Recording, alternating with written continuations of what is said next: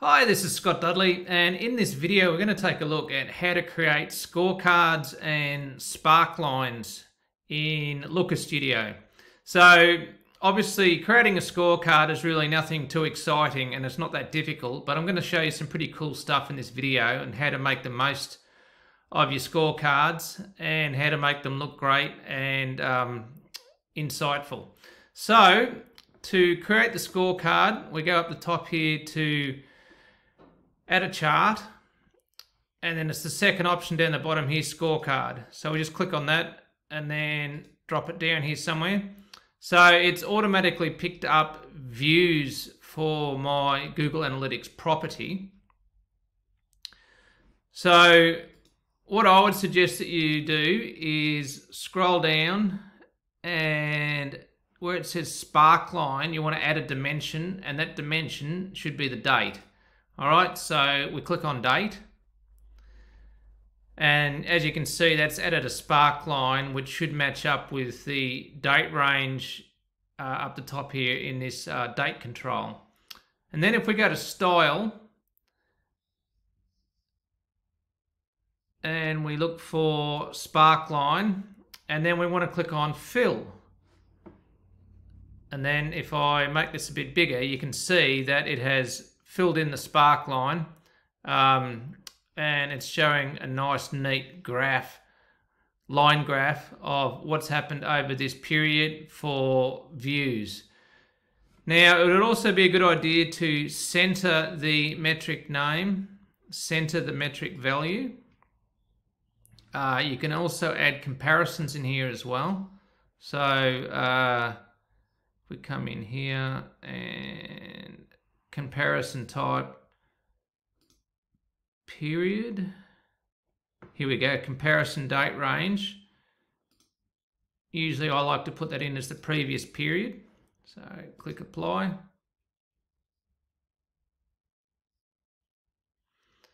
It's taking a while for it to think about it.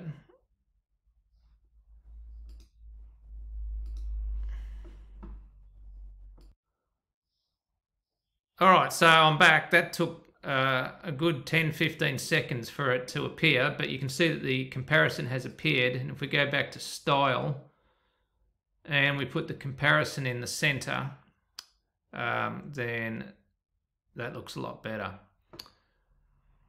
All right, so let's say, for example, we wanted to add more of these scorecards, and let's put another 3 of these next to each other so that we've got a line of 4 scorecards. So once you're happy with the way it looks, obviously you can change the background and border color. So rather than being blue, we could change it.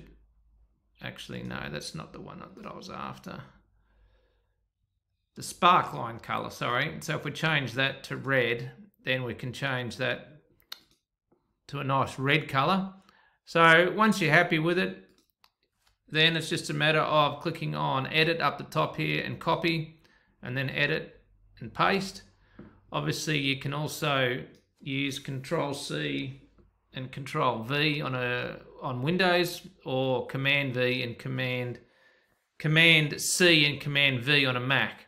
So there's 2 of those, so we'll just copy another 2.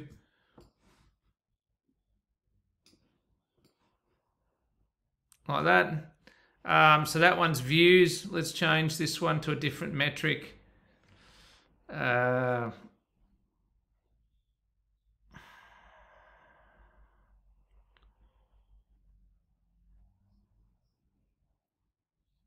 Engagement rate. And then this one,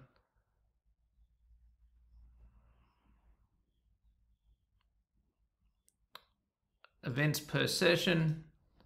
And then this one here,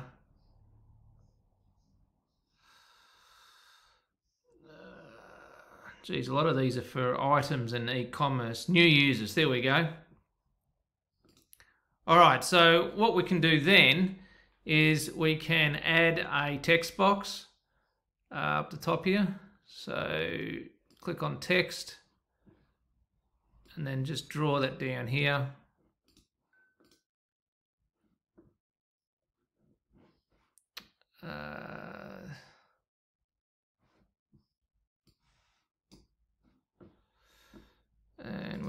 a border to that.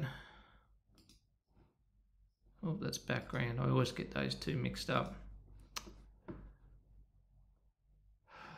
Text properties.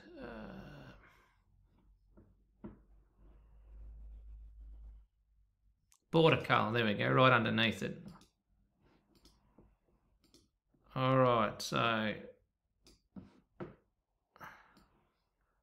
we can make that a little bit wider than the scorecards.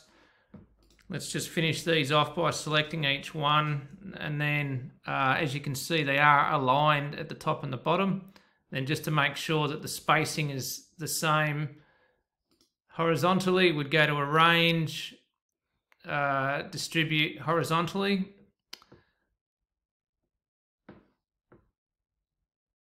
Actually, we need to make this a little bit bigger.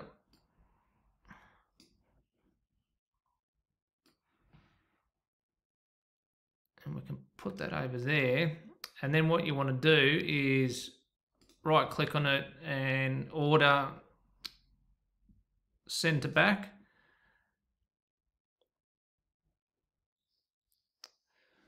We can add rounded corners.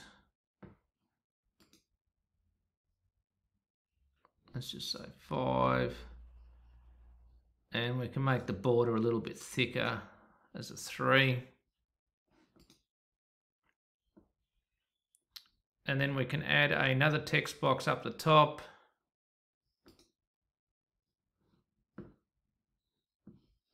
Let's just do it down here for the moment. And then this one we will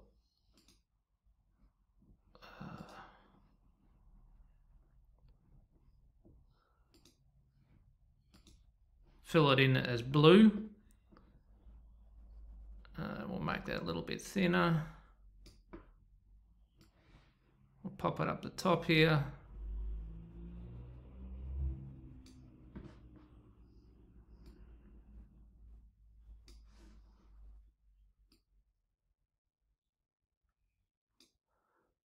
And then we could just put some text in here. So we'll make the font color white.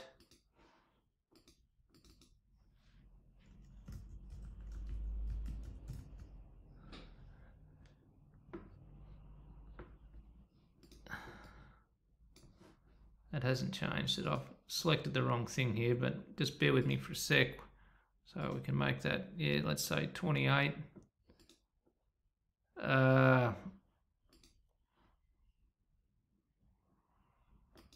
There we go.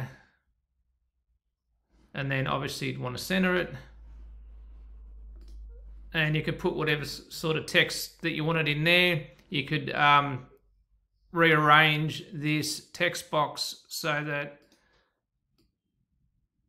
there is no white showing on the outsides if you wanted to. And then just lift it up a tad. And there you've got nice looking panel with 4 scorecards in there. So obviously if you wanted to put in more than 4, you could do that. You just need to make the width of each scorecard smaller. But I think the larger scorecards look nice, particularly with these spark lines here as well. So hopefully you got some value out of that.